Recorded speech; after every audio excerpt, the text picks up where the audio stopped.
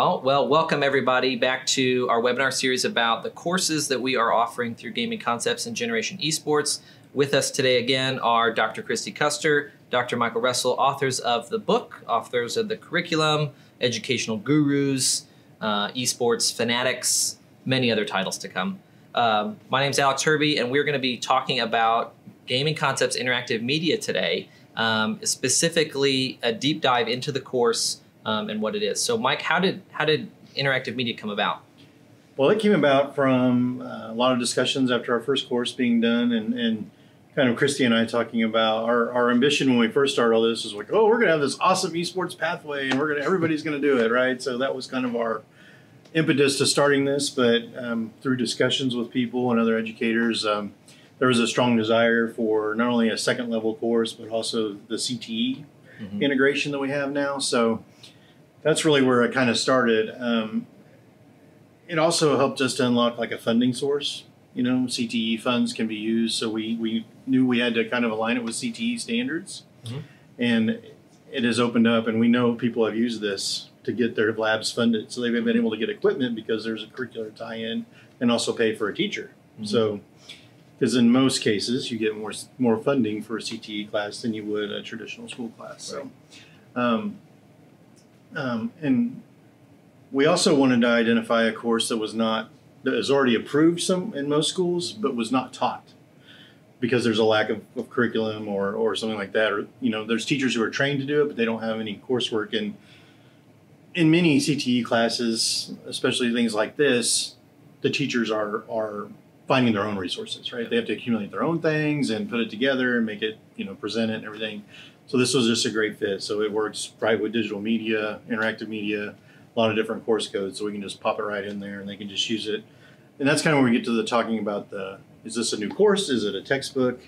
So we have some schools who adopt our things as a full course and call it interactive media. Some of them just use it as a textbook. Yeah. So, and when I saw this course the first time I was looking at it, when you guys started to show it to me, I thought immediately of this is, as my background was shop, this is exactly like a shop class, right? Is that this is the resource, this is the textbook, because so often a lot of these elective teachers are coming up with their own curriculum out of their heads. And so what a great resource, or, full textbook, which it is, right?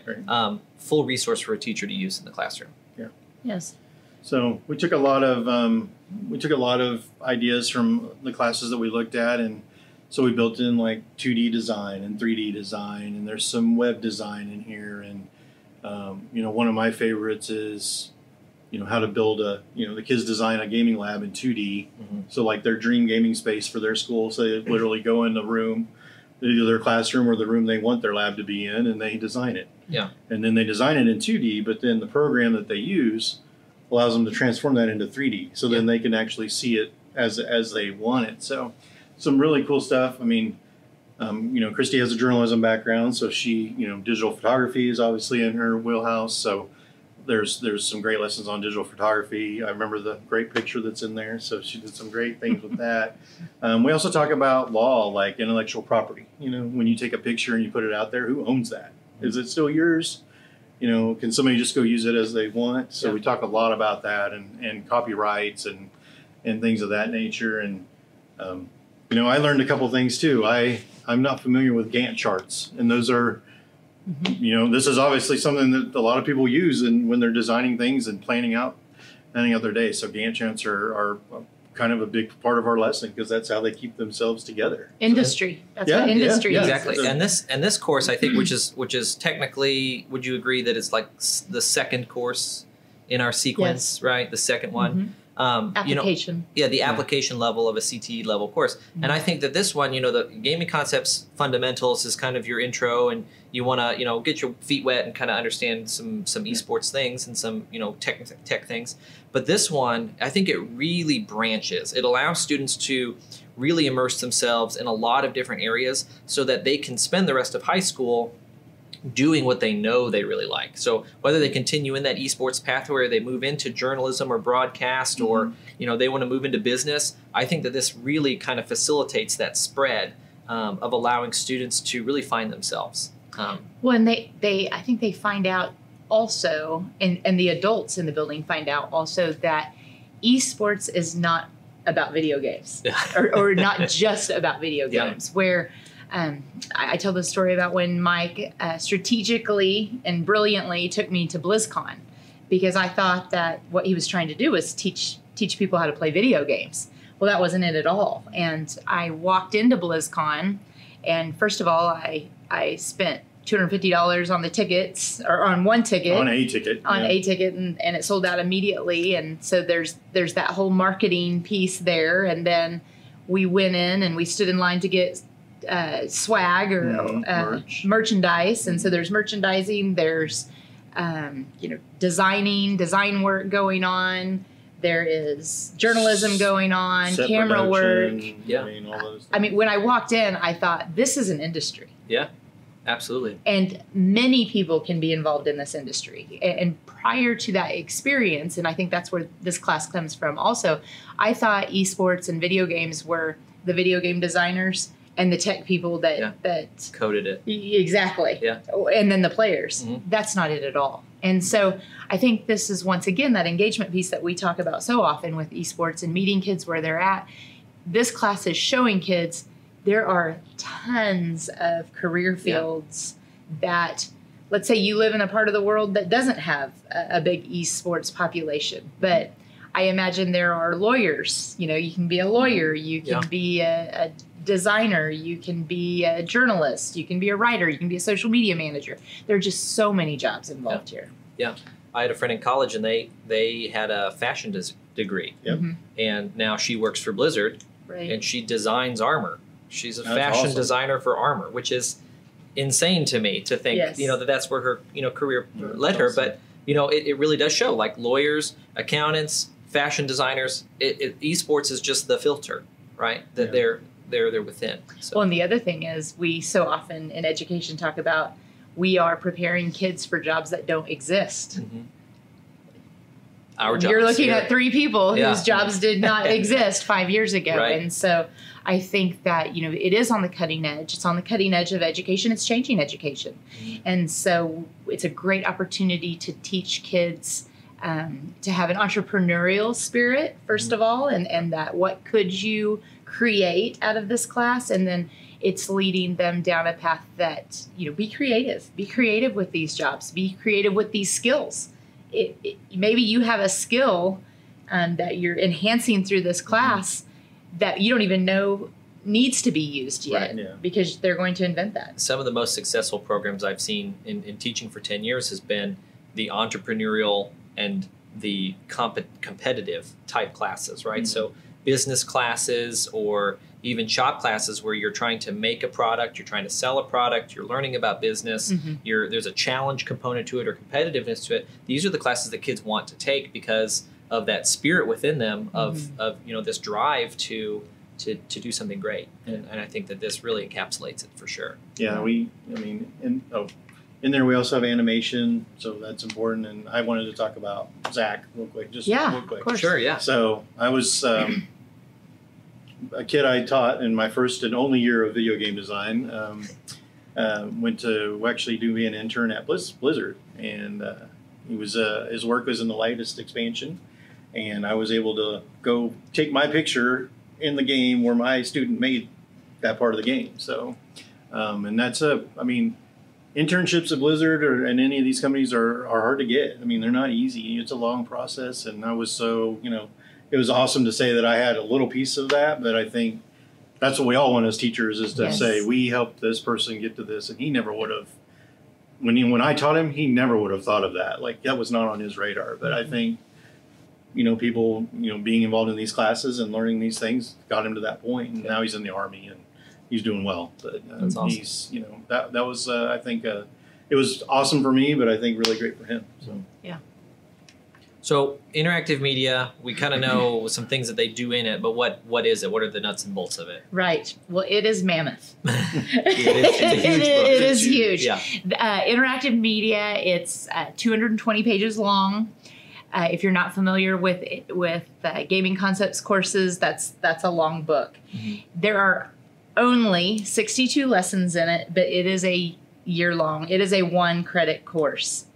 easily 1 credit course. Because most of those days, most of those lessons are multiple days. Yes. Right, which is where we spread it out to being Yeah. like a ton of lessons, because some of them are 3, 4, 5 days Well, it's because of the projects. Project-based. Yeah, very project-based learning.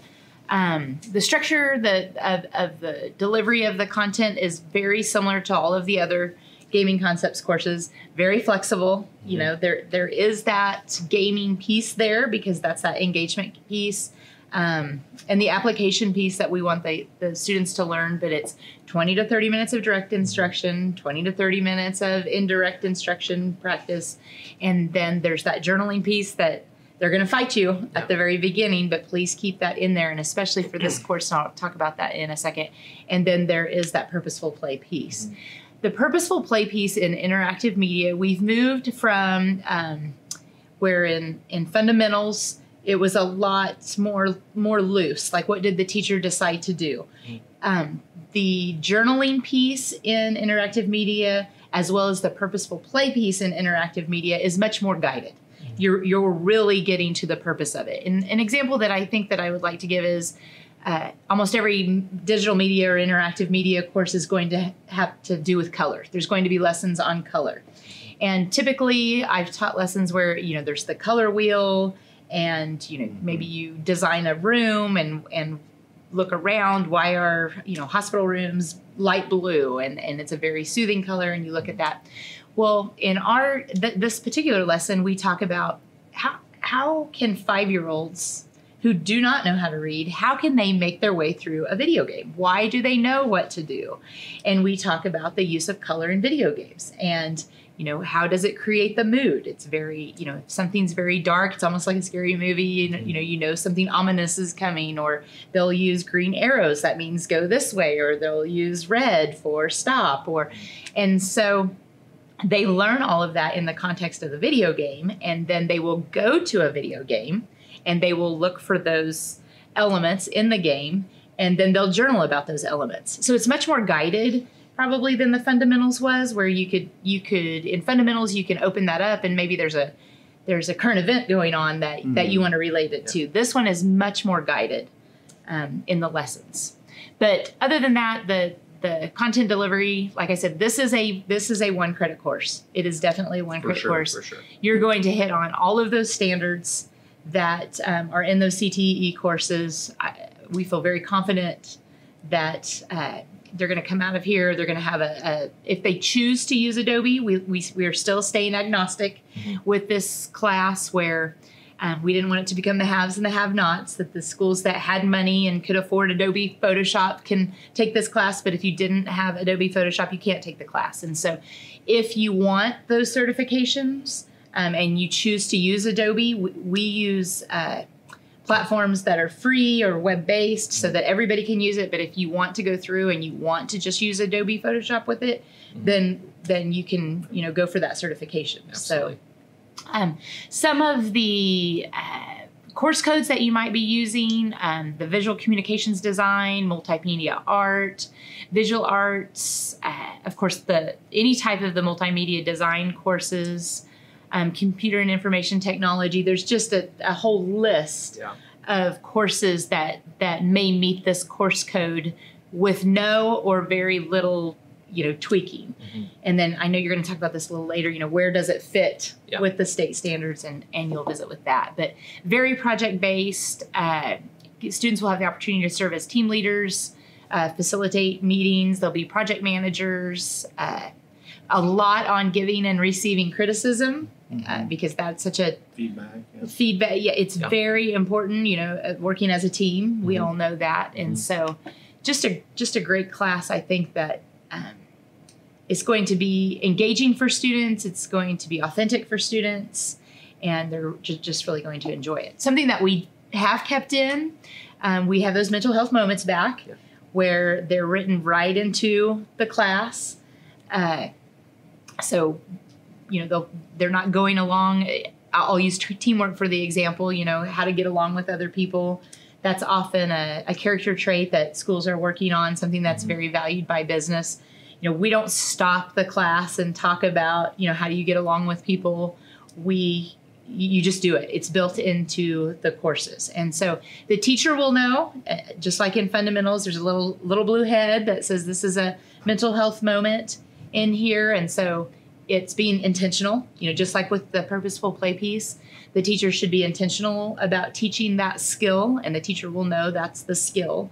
And then those are built, right into the lessons once again. Speaking of the purposeful play, I talked about it's a little bit more intentional here. We'll give you some ideas of, at the front of the book, what are some games that you can play, but you can still use the board games. You can still use the web-based games. If you don't have a Brawlhalla or a Overwatch or something that you're going to download, but still have that purposeful play. But the students will, instead of playing the games, they will be playing the games looking for something in the games. This is, like Mike mentioned, career and technical education. If they choose it to do, if they choose that pathway or it's in their school, it's going to be under the Web and Digital Communications pathway.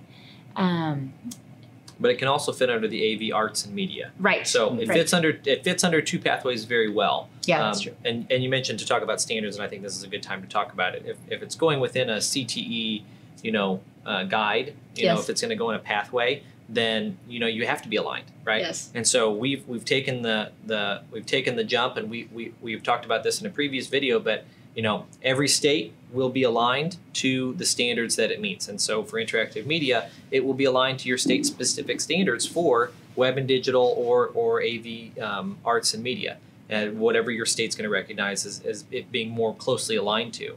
But ultimately, you can choose which pathway you'd like to put it in. If you're going to build your own esports pathway, do it. More power to you.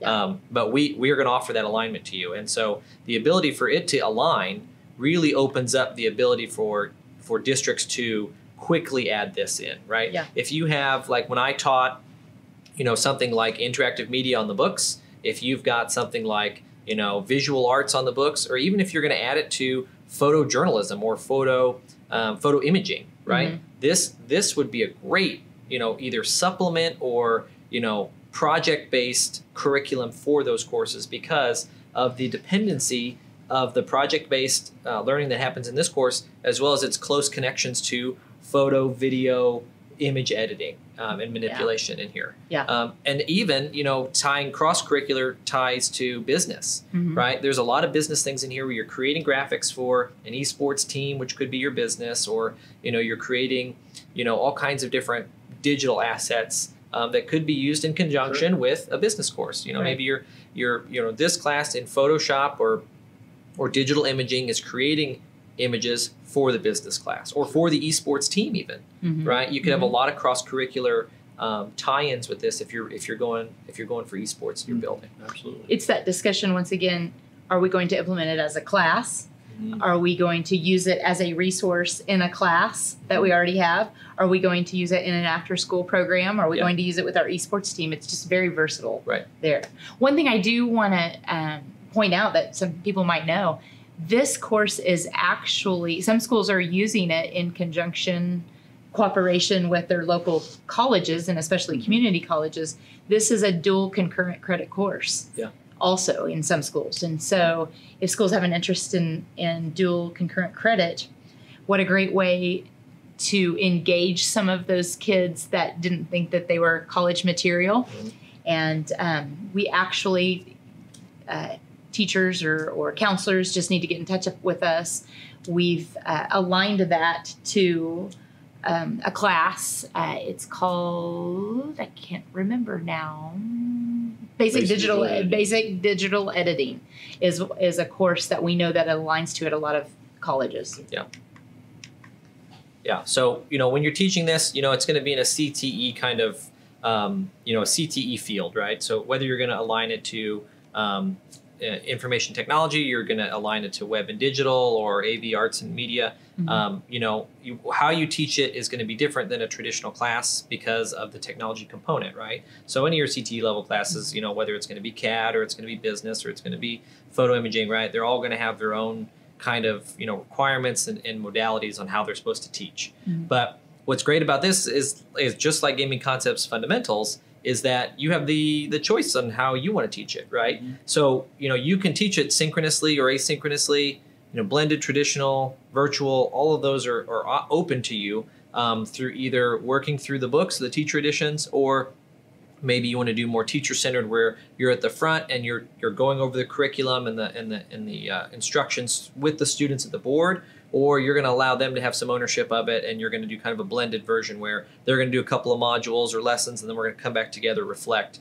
And I think that really is nice that teachers, everybody's different. They all teach different, right? And so you can teach your strengths here. So if you're more of a hands-off teacher like I was, the blended worked great because I could see the learning take place. The kids could take ownership of that learning in their pods and then come back together and demonstrate that learning. So, the investment with any esports course and any course that you start off with, it needs to be high, right? You have to invest yourself into it to get success out of it. Mm-hmm. And I think that with gaming concepts, especially as rigorous as a course as this, unfortunately there has to be a high investment in it.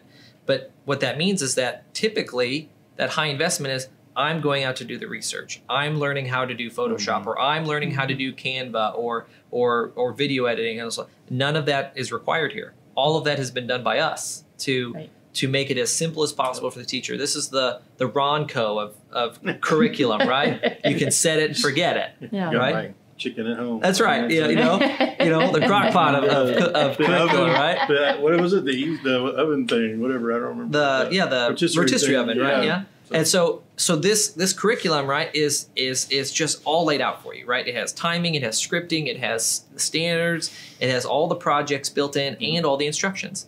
And if you give that to a teacher, they're going to find success in just getting back to the craft of teaching. Right. They're going to be able to have better interpersonal skills and relationships with those kids. They're going to be able to push those kids to perform better and to succeed better and to achieve more, because they can focus on the student achieving and delivering versus all of the background stuff that teachers have to deal with on lesson planning, curriculum, and resource finding. All of that is taken care of. And I think that that's the best thing about it, right? Is that we've taken care of all that. So how much is your time worth? That's right. How much is your time worth, right? Because this class will be the most fun you've ever taught. Is the most fun class you've ever taught. Yep. So, and if there's something that you don't know, the kids probably know it, right? Mm-hmm. So if you're struggling with a tech issue in one of these courses, the kids are the best resource to go to, aside from, contacting us, right, for support. But, go to your kids because that can be a learning moment for everybody. Well, and I think the fact that we built it from an agnostic standpoint as far as technology, you can work towards your strength. If you're familiar with one program, use that program. Absolutely. It's perfectly available to you. We've made the lessons, this is the expectation of the lesson, and we don't go through the exact steps of how to make this line appear this way. Yeah. But you have your program, and you know what your program, you know that program. So, yeah. And it's so project based, and being teachers, we've set it up. I was a journalism teacher. I was in charge of the newspaper. Those production pieces. If you're the social media person in your school, there's a whole section here where kids can choose to brand your school, to brand your social media, to do, so you can pretty much kill two birds with one stone. Yeah. And it can be a production class also. Absolutely. So now we're going to talk about technology. Yeah. And then what we need for this class to work. So there are a few differences, but as you know, and if you watch every video in our series, you're going to hear me say this. It's the two most important letters in esports are IT. Mm-hmm. So you need to be friends with your IT professional in your building or in your district, and hopefully they're receptive to what you're trying to do. Yeah. So we want to make sure that you're working together as a team. So because you are going to run into some IT difficulties, especially if you're using programs that you've not used before. You will need to have some different ports open and availability, some websites outside that might not be normally in your filter. So you're going to have to get those filtered out, and there's a lot of strategies that we've found to work. I don't do this for a living as far as setting these things up, but I know you can isolate groups of students so they can be outside the internet. You can open up a whole room you can open some certain devices. In our case, one room specifically was dedicated where it could get onto these websites and do the things that were required. And every kid that came in there was able to access those things. So just some options you can throw out for your IT professional as you're talking to them and trying to get things moving for your class. So when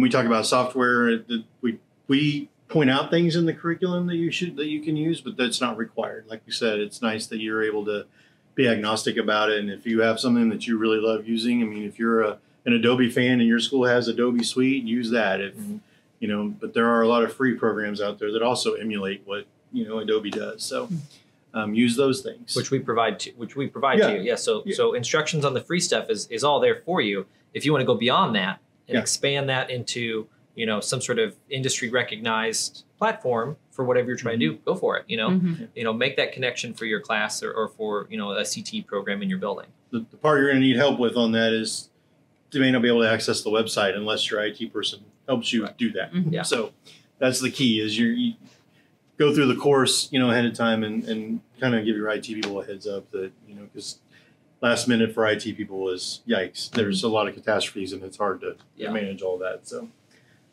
we've talked, whitelisting, that might be part of what you get into.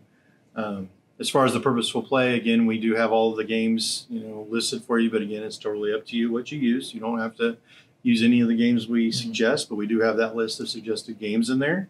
It just kind of depends on how much time is left in class and what you're kind of focusing on in the curriculum at the time. If you're wanting to focus on color and movement of the screen, that's a different game than, shading and different environments in another game. So, focus on those things. Again, they're going to need accounts. The kids are going to need their own game accounts. So you're going to have to pay for those, not pay for those. You might have to pay for them, but many of them are free. So it just kind of depends on which games you choose. We were able to do a lot of free games in our class. We did have one game we had to purchase, but a lot of esports titles are free. Mostly, most of them are nice. actually. Yeah, it is nice. Free. I mean, we'll throw that. They're free, and we won't get into the economics of esports, but I mean that gets a whole different thing. The game itself. Is free. Correct. So, again, if you're teaching this interactive media course, you probably are on. I'm going to assume you're on some pretty decent equipment because it's a CTE course, and but if you're wanting to get that equipment, and this is the way for you to get the equipment, as using the interactive media course, use that as your funnel for that. So, and the other thing, my last tech tip is always, have you tried restarting it? So that will save your. I promise you, even I do this. Even I do this. Like, and I'm fairly techie, but I've had issues come up in my own classroom where it's like, I've tried everything I can, restart it, and it works. It works. Yeah. So do that before you involve anybody else. Just do that. That will help you a lot. That'll save your IT department. Save your IT a lot of time and frustration, I promise. So talking about technology, there's the hardware side, like you're talking about. That might be computers, consoles, the physical things of the class, but the technology behind the curriculum is also important for these courses because all of our courses are available through a learning management system, through an online platform. And what's great about, a learning management system, which everybody watching this probably is familiar with, right? Either you're talking about Schoology, Edmodo, Canvas, Blackboard, something like that. They facilitate that content in a lot of different types of ways. But I think that one that's been built by teachers, which is us, right? We've built the LMS from the ground up, is that it is built for teachers, by teachers. So it does a lot of really cool things, right? And so I love our LMS because of one of the things I love about it is the interactivity piece that students have. That's not in every LMS, out of the box. That might be something that you have to add on or code in or something like that. But, so often we get these LMSs and it's, you just dump content in there and the kids read it and they turn it in and that's it, right? It's just a content delivery system is all it is. But, when you start to manipulate things online and you have interactivity features and engagements built into the lessons, then students can really understand the content in either a new or a deeper way because they're interacting with it. They're doing something with it. And we all know that, when you do something, you learn it better than if you're just, told it or even if you just watch it. for most people, right? If you do it, then you can kind of understand it a little better, a little deeper. And with this there's a lot of engagements like that, and I really love that the students can be active. It's an active learning system, right? It's not just online learning; it's active. And so the LMS offers all of our courses. Everything is built in for the teacher and for the student. So if you want to do it completely virtual, if you have a virtual school, which we have a few virtual schools with us, they put the content out there. The students can interact with that, turn it into their teacher, and go from there. But otherwise, it's a very streamlined, efficient thing. And I know your favorite thing is the calendar on it. Yeah. So tell us about the calendar. The great thing about it, when I'm thinking of my experience with Blackboard, that was me going into the course and I'm dumping and I'm finding all my files and I'm dumping and I'm dumping and I'm dumping and creating folders. Where with our course, you set a start date, you set an end date. These are the dates that Mondays, Wednesdays, Fridays, Monday through Friday, Tuesday, Thursday. Click, populate. Yeah. So I mean, and that's how techie I am. Yeah. Yeah. So I mean, speaking to that, there's a lot of time investment. How much is your time worth, right? Of adding a section or a lesson or a day's lesson, each day of the week, versus the entire unit is dropped in there for the month or the semester, right? You just click it and it's in there. Now you can do all kinds of things like, you can do it one day at a time if you'd like, instead of doing, the whole batch import. But the same thing is that you can move things around. It's like it's a really good user interface with a good user experience, because you can take any course on any one day or any lesson on any one day and drag it to another day. And you just drag it and it automatically reassigns it to the kids. You don't go into it. You don't change the due dates. It's graphical, right? It's drag and drop. Well, so the other thing that I think that weighs on you if you're using Blackboard or some a different system is you have to update all that too. It's like, oh, I built a course for 2023. Oh, this thing happened. This thing changed. We're doing that for you. Yeah. Like everything we're doing is updated in the LMS. So as soon as you import it, it's the most up-to-date thing we've done. So if there's videos that change or esports scene changes or whatever, then you've got it all right there for you. One of the problems with online learning is the ability to maintain the content that you have on there, and it takes a huge effort to be able to keep it relevant.